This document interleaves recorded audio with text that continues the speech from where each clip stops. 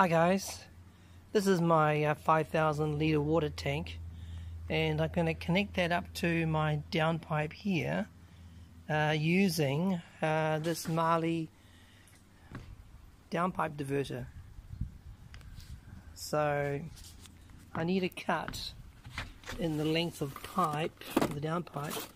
What is it? 320 mils. So it's going to work like this. This is going to go into the cut here, up, up, up, then down again. So the pipe will fit inside here.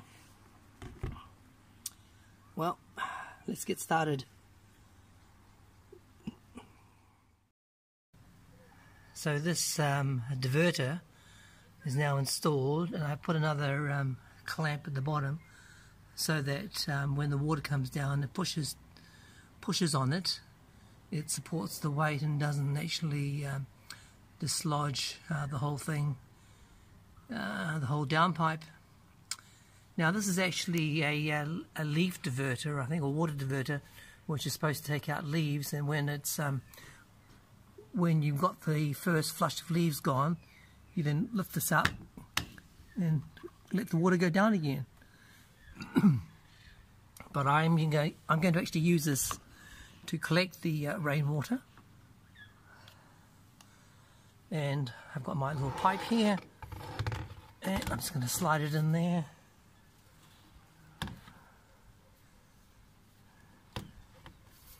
And hopefully I will collect the rainwater.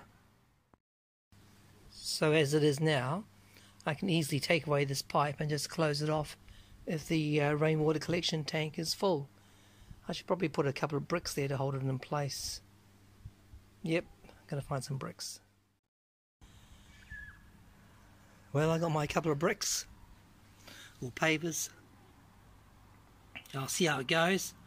If the water velocity is too great and shoots past the water collection point onto the ground, then I'll probably shorten that pipe or put a flap in to restrict the water.